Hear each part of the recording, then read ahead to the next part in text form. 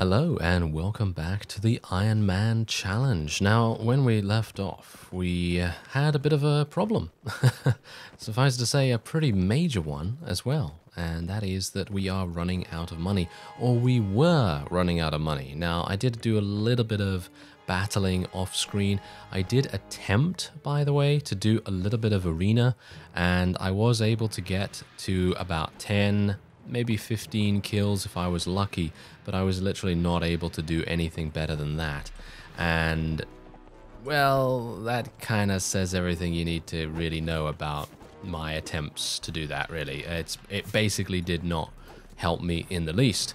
I was able to make such a small amount of cash that I basically said, okay, you know what? I'm not going to do this anymore. It just does not seem to really give you that much in the way of profits, and as a result I thought, okay, just gonna leave it, and we're just gonna try something else. And so I went back to Sea Raider territory, and as you can see, they are starting to bring a friend. Yes, this is a band of 44 Sea Raiders, or 46 or something like that, and I actually encountered 25 of them initially. And so as a result, I have been able to take part in quite a few wonderful battles where we gained some decent cash. And I'm now up to about 1,000. So it is enough to pay my next week's wages, which is basically the only thing that I really care about at this point. I just really want to get that next week's wages perfectly fine. And then we can think about progression after that. Also, I was able to recruit Mattchu. She was 500, of course, as we already know.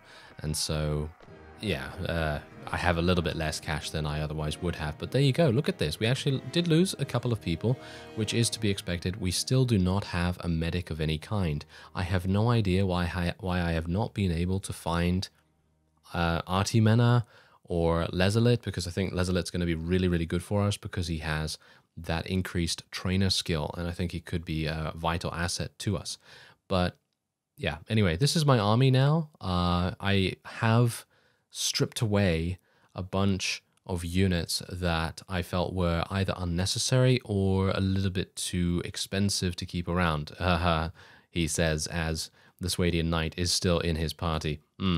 Anyway, the point is that I basically wanted to try and keep as many people as possible, but shedding the ones that were not too effective in battle. So I just basically leveled some of the Nord footmen into trained footmen, only a couple of them, and then I got rid of the rest of the Nord units. And the same thing with the Swadian footmen as well. I got rid of the Swadian footmen, and we just kept the watchmen and the caravan guards and stuff like that, because I would like to get some hired blades. I went over hired blades versus Sword Sisters in the previous episode, and personally I feel like Sword Sisters are really fantastic. I'm not going to use Vagia veterans in my army. If this was a Vagia skirmisher or a Vagia ranged unit, I would definitely pick this guy up. But as it stands, Vagia infantry is not the best, so I'm just going to leave him to his own devices. Ooh, we got some nice stuff. Yes, this is what I'm talking about. So yeah, that's exactly what I was doing basically the whole time that I was off screen, just that arena. And then I just went, okay, you know what? Let's just go back up to Sea Raider territory. And I just made it just in time, really, because as you can see, I'm actually running out of food, and yeah, just fighting a couple of people, and they are, as I say, now bringing a friend, which is fantastic. Bringing a friend is a rather nice term that I learned way back in Dark Age of Camelot, and yeah, there's a little bit of explanation to go with it, I think. Anyway, oh, look at that, 468 dinars to go along with it. That is fantastic. Oh, there's actually another Sea Raider landing right here, so it has respawned. That's great. I didn't see that before, so that's nice. Okay, so let's sell a bunch of our loot here. I'm going to try and just basically sell everything I can, with the exception of helms and shields and things like that, because we do have Mattchu now, and she is going to be a pretty worthwhile addition to our army. It's going to be really, really good for her to be in here. So we're just going to sell everything. 354. Okay, we're not doing too badly. By the way, we are going to be doing some trading in this episode. And I will be going over some trade routes that people have told me. There were a whole bunch of really, really helpful comments, and I really appreciate that wholeheartedly because, as I said before in the previous episode, I am not any means an expert in terms of trading in native. I might be relatively good in other mods, like he searches for any mods that he's actually good at trading in. No, I'm actually decent in a World of Ice and Fire because it's kind of required that you do trading in that mod to kind of get your, nest egg up, so to speak, get your, the ability to make money in that. So yeah, that's kind of a thing that I'm okay at, but otherwise maybe okay. I don't really do that in Pendor because Pendor you can just become a mercenary and then everything's fantastic. So not really necessary to do anything there, but otherwise I'm okay in maybe Clash of Kings. I didn't really do that much there either because I would rather enlist if there's any kind of freelancer available there. But there you go. Anyway, Mattchu is doing relatively nicely here. She's got some good power strike, good athletics, weapon master, all that stuff. She's going to be a really, really nice combat companion for us. Kenneth has also leveled up, which is quite nice. Okay, so we are going to get her... What are we going to get her, actually? Because, of course, I would like to get her trainer, and I'd like to get her looting. So I guess I should just continue increasing agility for the most part, because then we can continue getting looting, and that is going to, in the end, pay off dividends, because we're just going to have so much more cash than we otherwise would have. And so as a result, I might end up speccing a little bit into inventory management. So we'll see how that goes. I'm going to level up these Nords because I kind of would like to get a small amount of maybe Nord veterans or Nord Huskarls. It's going to take them a long time to get to Nord Huskarls, so it's not really a big deal, but Swadian Knights are just way too expensive for me to currently field. So we're going to keep, as suggested by one of you, we're going to keep about 40 units for the moment, because I felt like, as I said as well in the previous episode, we just really went a bit overboard. Or at least my text said that. Anyway, we are going to level up Ferentis now. Okay, so what are we going to get him? Well, as I said, we're probably going to continue getting him Charisma, and even if I can't continue leveling up his leadership, I could get him Pathfinding right now, or I could start to level up his Iron Flesh and Power Strike, Shield, and things like that. I'm actually going to level up his... I really don't know. I think I'll level up his Shield, actually, because at the moment he has 12 agility, so theoretically he could have 4 in Shield. And as I've said, Shield is far and away much better than Iron Flesh if you're using a Shield. If you're using a two-handed, then of course Iron Flesh is the way to go. But for this, especially considering we really do need them to survive quite handily, this is a really good idea. Otherwise, trading. We're going to try and do some trading here. So trading is going to be quite difficult for me, but people have told me some rather nice trade routes, and I'm trying to remember this from memory here, because I don't have it written down or anything, but I'm trying to remember it from memory, and I'm hoping that Boyar Mariga might actually stop by Rivercheck at some point. But apart from that, Wurcheg, okay? So we have a trade route. Wurcheg to Sargoth, and then from Sargoth to Curor, and then to Curor to Ravadin, and then, as far as I can recall, Ikemur sells spices, as far as I'm aware. It sells spices and maybe something else, and you can buy spices and then basically sell them anywhere else, and you can make a profit. And then you can just swing on by back to Wurcheg. As far as I remember, that's what the trade route that someone said was, and I really very much appreciate that. Otherwise, I think that we could also, as I said as well, we could also stop by some villages and see if they have some good stuff to sell, because sometimes they have some stuff that you can buy. For example, this. Look at this. Raw silk for 234.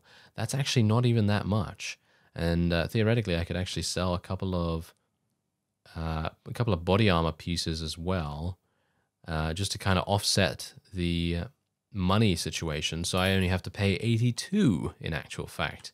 And then I could go to Rivercheck and actually see whether I make a little bit of cash from that, because that's 234 that I spent right now, wasn't it?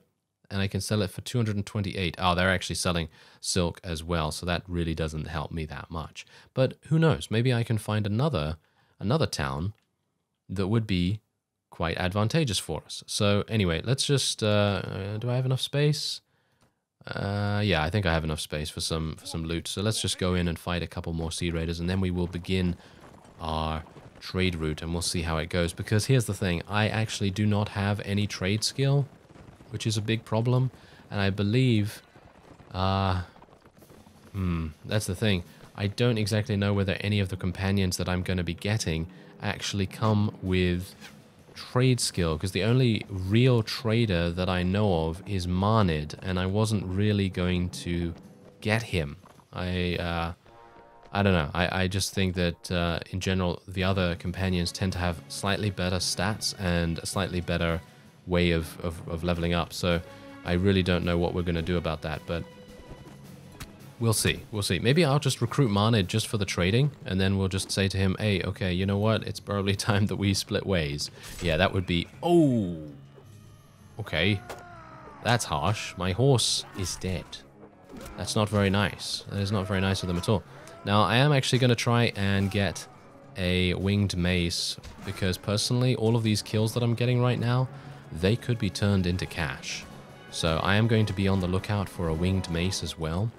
Personally, I feel like that, in general, that's just a really fantastic strategy to have as well. So, for example, I remember playing Purisno.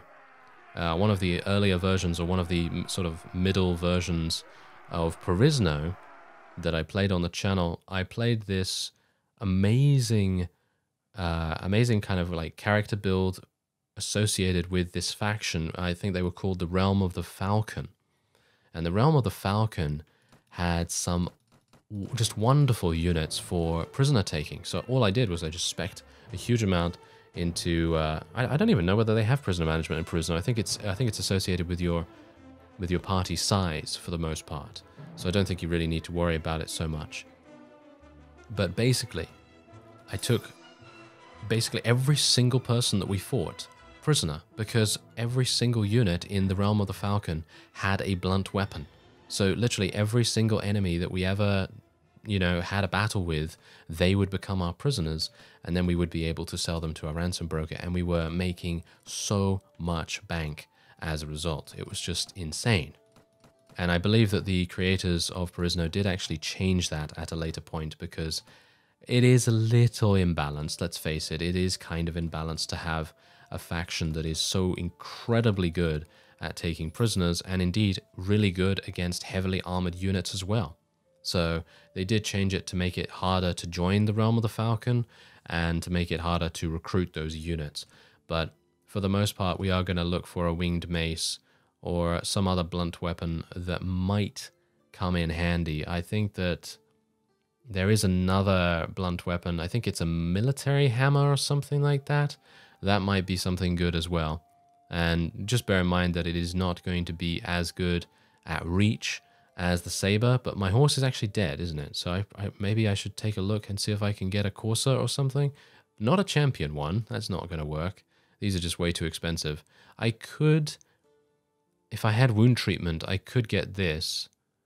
You know what? I'm just going to buy a really, really cheap horse, and then we'll just go with that.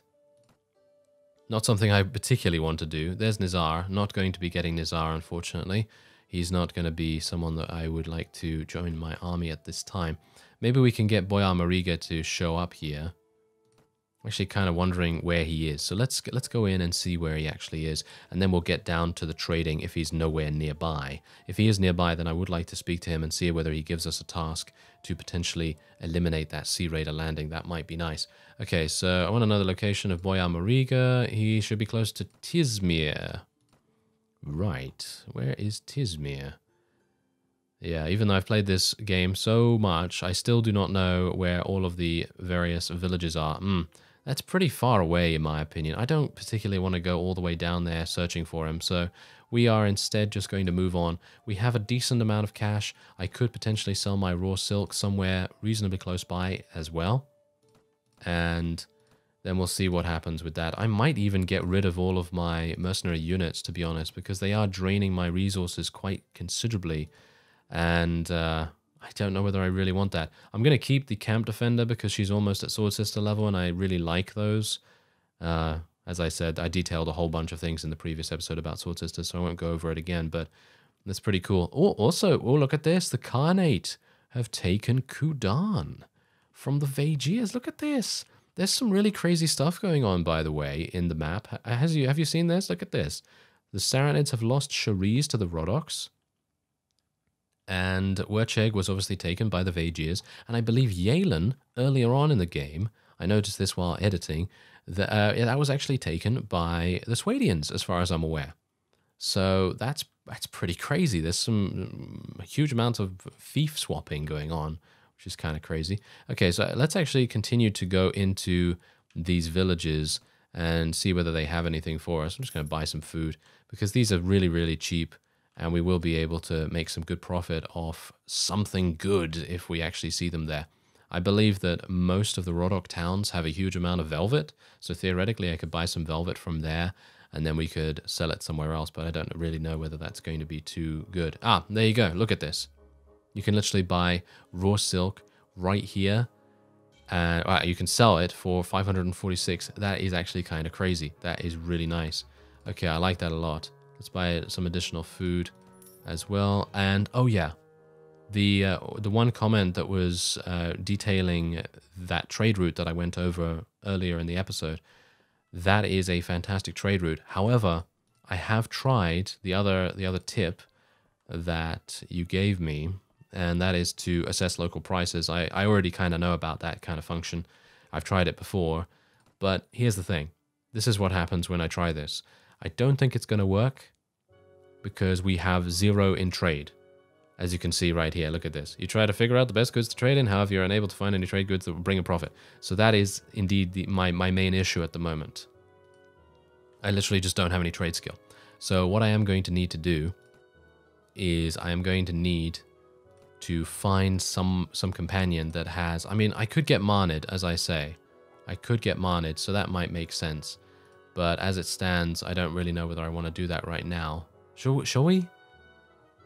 Oh, you know what? Let's just go to Curor and see what's going on there. Because I have already done a little bit of trading as well, by the way. So just to test things out, make sure, you know, I know what to do and everything. But yeah, basically what we can do is we can take a look. Ah, yeah. So the marketplace still has not refreshed from my trading. So, well, now that we have quite a bit of cash, we could actually do something a little bit here. They had a whole bunch of iron here, and I bought that for 124. And you can sell tools and things at Ravadin, I believe, for a decent profit. So we bought that for 667. So let's see how much we're actually going to make.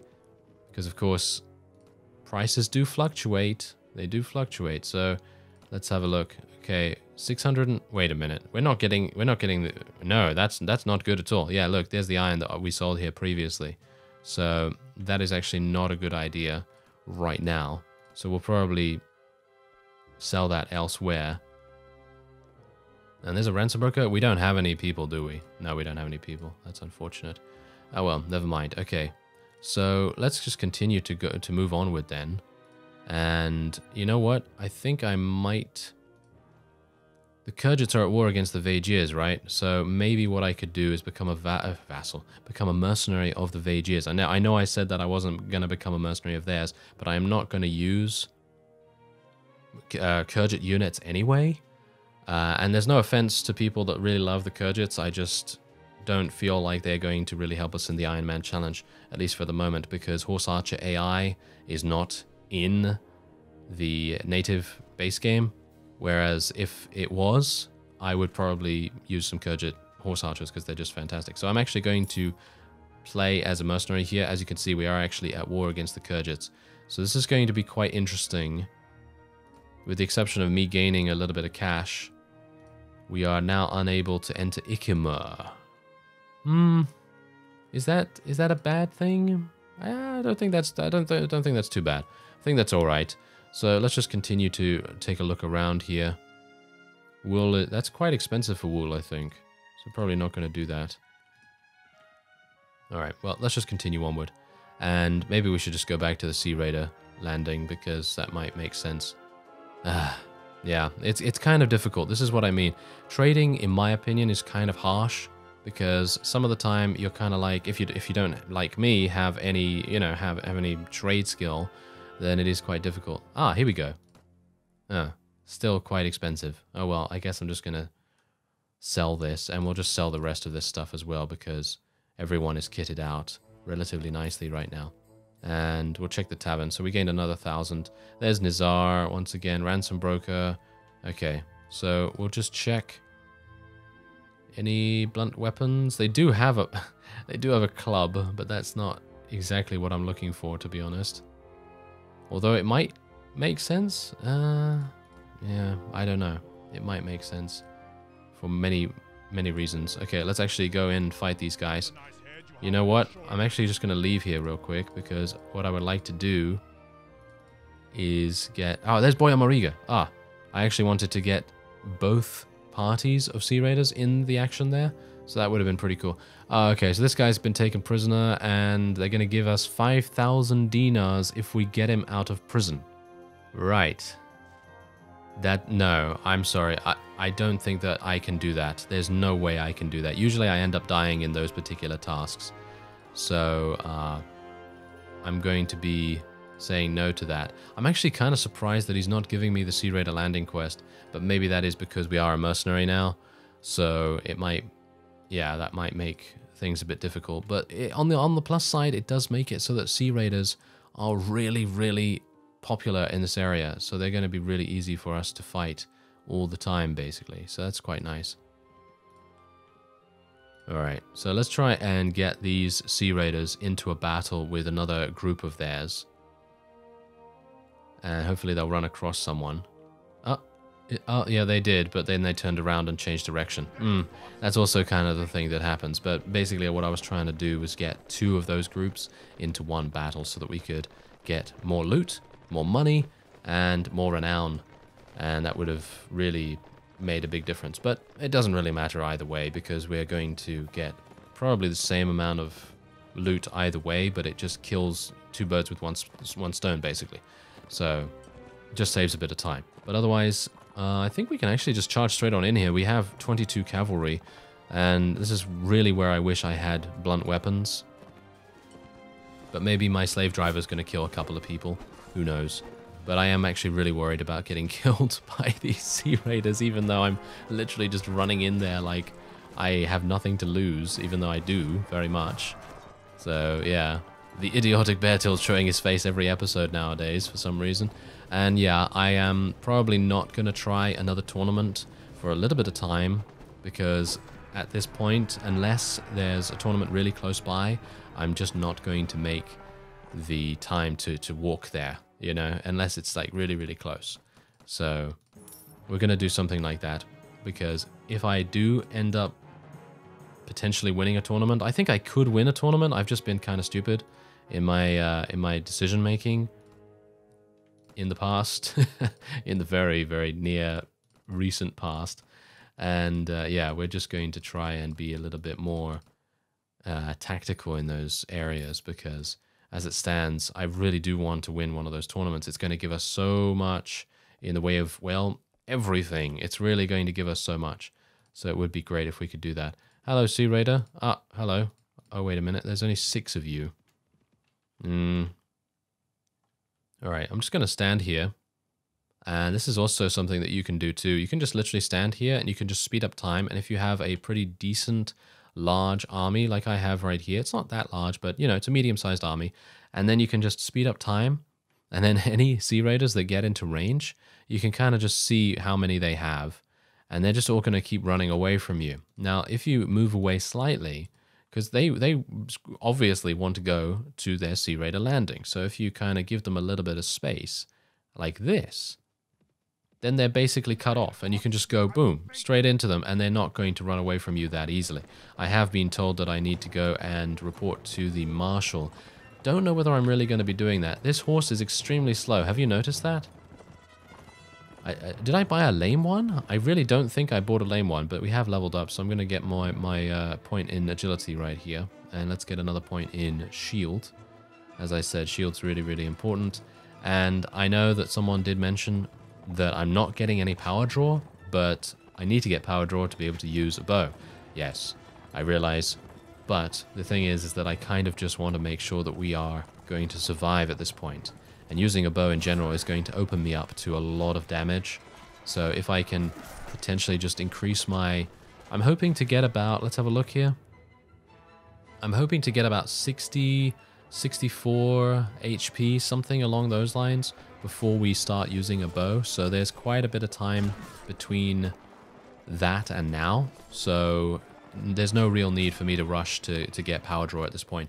But I am going to be using, I think, a strong war bow or something along those lines.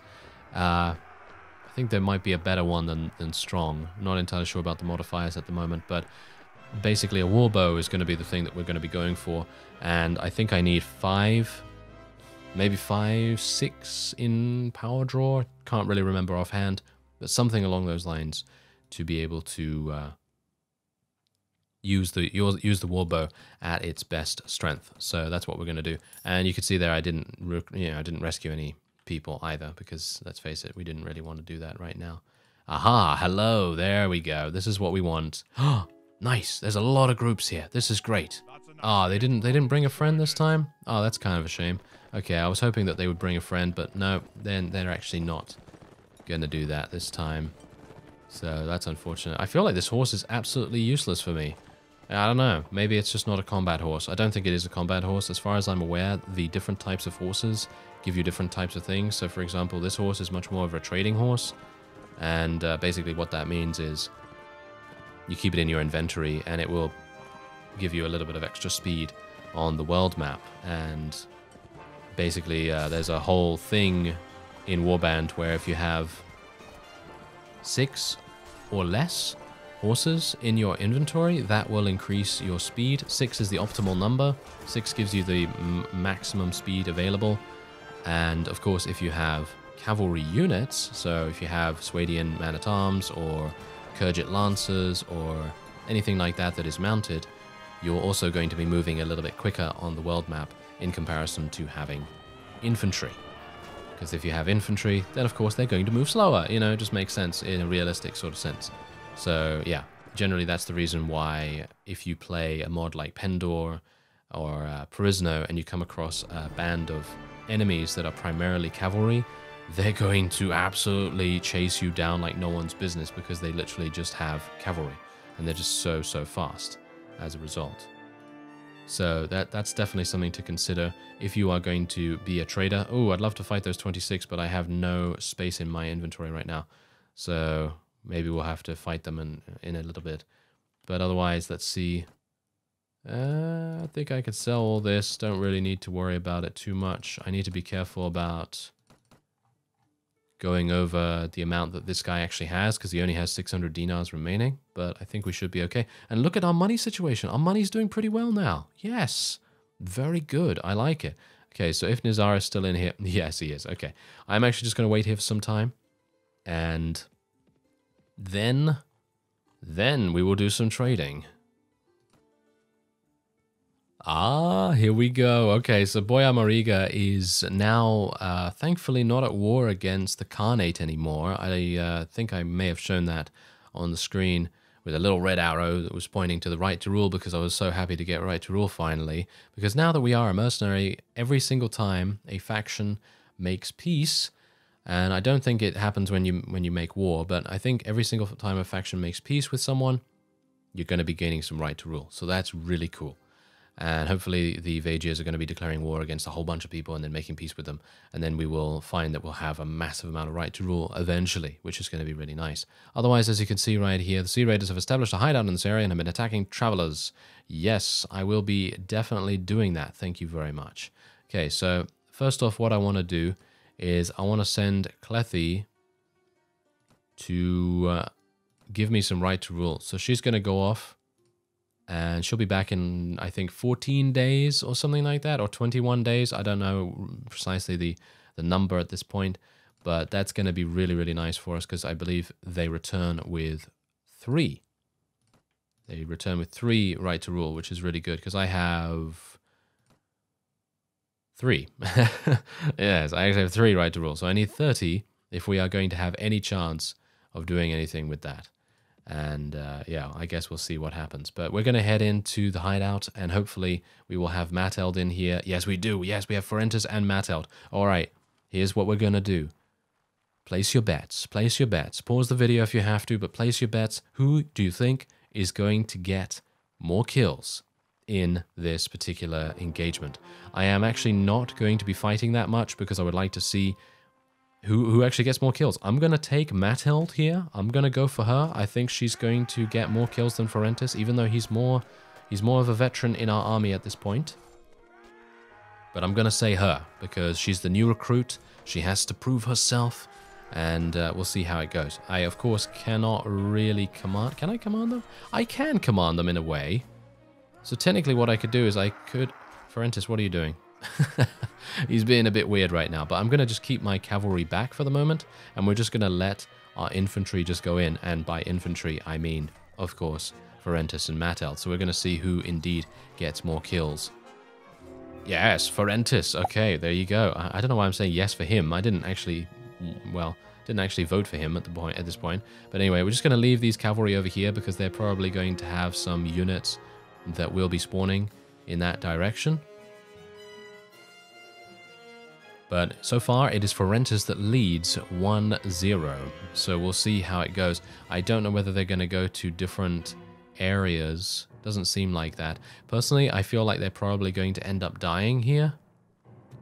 Because Sea Raiders, I mean, they're not the best, but they are the highest tier of bandits, so they might very well have the ability to... Oh, Ferentis is now 2-0, and Matteld got eliminated. She has the same gear as he does, which is kind of weird, but I guess maybe she does have less weapon proficiency, so I guess that's the reason. Oh well, never mind, that was not really a smart bet on my part, but for those of you that did take Ferentis, congratulations, you win, well, not much, but you win the accolade of betting on him, I guess. Anyway, we'll do some things like that in the future as well, where we have more companions and we'll see who gets the most kills in these kinds of situations. Oh, Ferentis got himself eliminated now as well. I guess that is to be expected. And I am by myself here now, so this is going to be a bit worrisome, but I think I should be okay. These guys are not exactly dangerous. Ferentis and Matteld getting themselves eliminated by non-dangerous bandits. Pitiful fools, yes, says he, the one that lost 2 tournaments in a row. Very good. Oh dear. Oh well, there you go. That's indeed a victory for us. Who knows, Matteld might have actually taken more damage from the initial assault because Ferentis stayed back a little bit and our man-at-arms were coming in and basically stealing the kills, perhaps. So that might have also made a pretty big difference in how effective she was. But anyway, mail shut, that's nice. That is actually a really nice thing to get, and we're just going to take everything here. Everything that I can get my hands on. There we go. Alright, so Boyar Moriga is still here, fantastically enough. He's just gone into the castle, and I'm going to walk around the streets for no reason. Yeah. Everything has a reason in this Ironman challenge, so who knows? Maybe I could have been crushed by a boulder as I enter the keep if I had entered 1 second earlier. Who knows? Anyway, there you go. Another 1,500 dinars. He is loving us. He's got 5 relation. Yes, it's fantastic. No, he's not really loving us. He's just cooperative. But, you know, it's kind of good anyway. So, yeah, that's nice. There you go. Another 1,500. Very, very cool. And let's go and not sell to that guy. Let's sell to this guy. Yeah, so the Sumpter horse is 33 speed. It is pretty slow. It is pretty slow in comparison to the other horses, so I suppose that is indeed the reason. Okay, well, let's just sell this. I won't sell the mail shirt because you never know. We might come across someone like, I don't know, a new companion or something like that that would maybe help us quite a bit.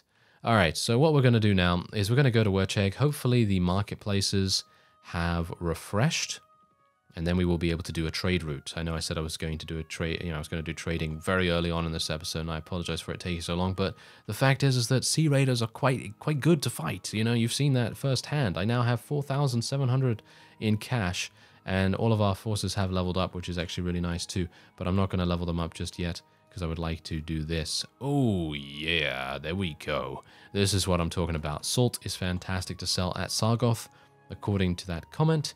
So that is really, really good. I think I've also done this once before as well, where I bought some salt and sold it at Sargoth, and it is very good. It is lucrative and quick.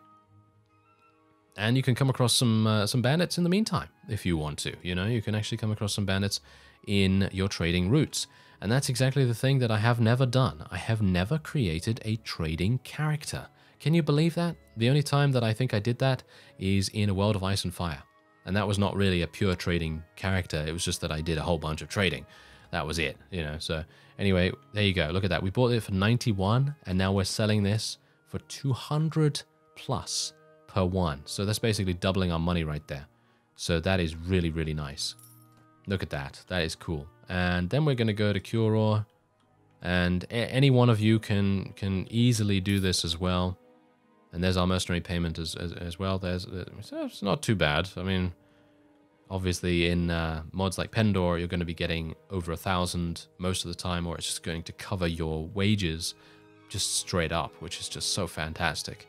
So it's definitely something to consider. If you want more of a challenge, then you can definitely, you know, by all means, you know, just go and have a fun old time, you know, in Pendor doing the Ironman challenge. That's going to be kind of harsh, but who knows? Maybe I'll do it at some point. Anyway, I don't know whether to buy tools here, because we bought tools beforehand and it didn't really seem to give us that much selling it at Ravedin. So we're just going to see how much we get for the iron alone. So we're getting 574. We've spent that. And how much are we going to get here? Yeah, not too bad. That's a decent profit. Nothing too amazing, but it is decent. As you can see, they already have a whole bunch of tools here, so it's not really going to make that much sense me buying tools there anyway, or buying them in Curor and then selling them in Ravedin. Otherwise, let's see. Oh, that's actually quite expensive. Yeah, I was actually thinking to myself, oh, look at this, oil. I could sell this for a whole bunch of money, but that is actually quite expensive in the village itself, as far as I'm aware. Yeah, as you can see, the oil in Ravedin is actually cheaper than the one in the village, which is quite amusing. But anyway, we're going to go into the tavern here. Doesn't seem like there's anything here. I could go upstairs and maybe check some of the rooms in case there is a companion. Ah, no, they seem to be locked at the moment. All right, well, there is another trade route that you can do where you can go to Ikemur and then you can buy some spices and I think something else, and then you can sell it basically anywhere else in Calradia and you'll make a pretty decent profit there as well. But that is the basic trade route, so you go to Ikemur and sell anywhere else. So I'd recommend probably selling at Kudan or selling at Tia or something like that, and then swing all the way around to Wurcheg again and then fight some Sea Raiders perhaps, and then see what you can do like that. So once again, thanks to those of you that gave me some trade route tips. And that will be it for this episode. Next time, I think we're probably going to, or I am probably going to swing around all of the Rodok territory, all of the Swadian territory, Nord territory, and Vejir territory, and maybe even Khanate territory too, and see if I can find some additional companions, because it's really annoying me now that we don't have Lezalit, Artimena, or even Dashavi for, you know, spotting and things. And yeah, that would be really, really helpful, because while Ferentis and Mateld are beasts in their own right, they're not really helping us in terms of party skills. So we're going to have to get some party skill companions. Anyway, that will be it. I thank you very much for watching, and I will see you next time.